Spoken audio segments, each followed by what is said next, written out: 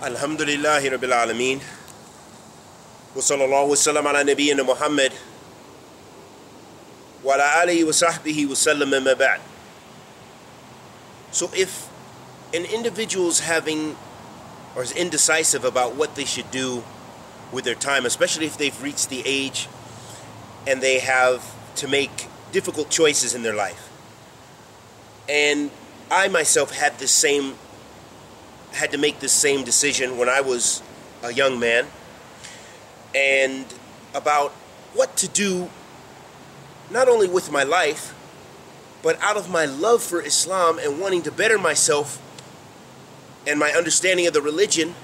Should I go seek the knowledge, meaning go seek knowledge about Islam to further and advance my studies about Islam, travel to distant lands?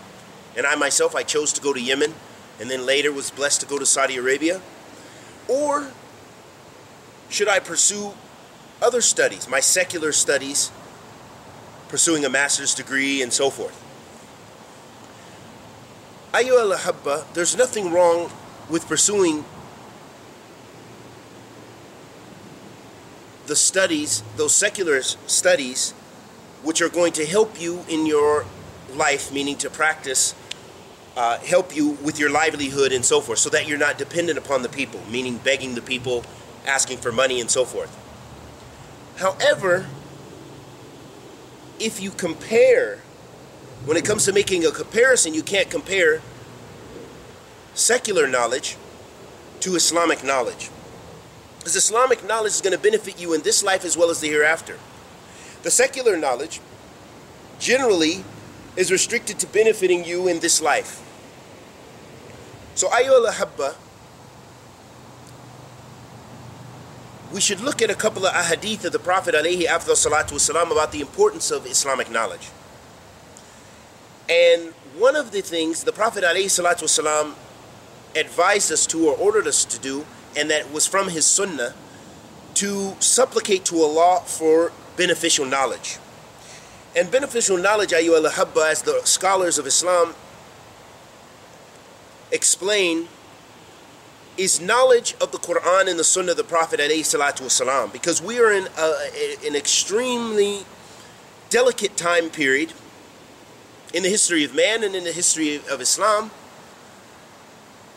and we are in need of more Islamic scholarship, of scholars and students of knowledge, and people to propagate Islam in its correct and pristine form.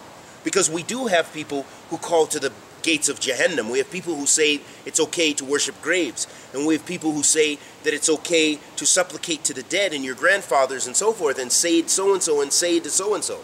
And we do have people who actually make circumambulation around graves. And we do have people who negate the divine names and attributes of Allah, even though it's mentioned in the Quran and affirmed in the authentic Sunnah of the Prophet ﷺ.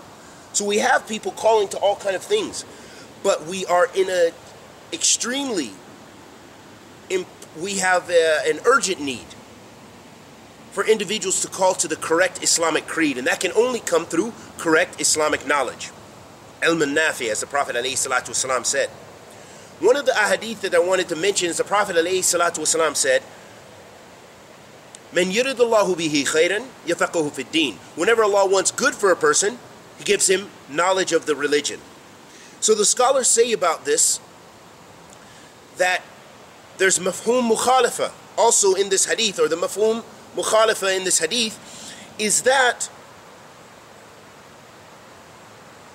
whoever Allah subhanahu wa ta'ala does not want good for, or a sign that Allah does not want good for a person, is they don't give any, that He doesn't bless them with knowledge of His religion or understanding of His religion. Meaning the person who stays stagnant their whole life and they don't advance themselves even with one ayat, or understanding one ayat, or practicing even one ayat, this person is in a loss. And I'll tell you a true situation. I just recently encountered some of our brothers from, I'll just say, one of the Arab countries, and I won't mention where. And it's a country that's known also, unfortunately, because of the strife that they go through, that knowledge is not, it's not known to be a place of knowledge in the, probably the last 50 years to a century, possibly. But before, it had immensely great scholars and scholarship. So Ayyuhal Ahabba, I ran into this couple of brothers just recently. Matter of fact, it was the day before yesterday, and we sat and they asked me about Iman, about faith. One of them does not even pray and has not prayed in years. Maybe most of his life he hasn't prayed.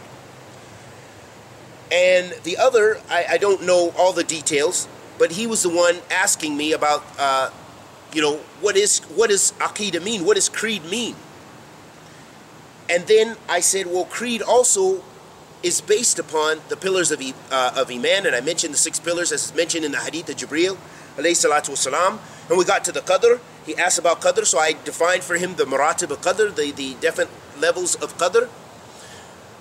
But it amazed me that these people are the people of that language, the language that we still strive to better ourselves and improve our level in understanding, but their level of knowledge, Allah has not favored them with that.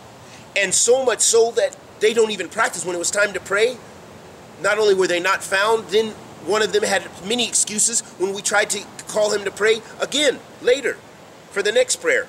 I need to take a shower, I need this, but he hasn't prayed probably in years. And in fact, that was from his own statements. May Allah guide us in him. So Ayyuhal Ahabba, that's a status we don't want to reach. We want to benefit ourselves in it by attaining Islamic knowledge. And we ask Allah the Almighty to accept our good and forgive our evil. Wa sallallahu wa sallam ala nabiyyina Muhammad wa ala alihi wa sahbihi wa sallam.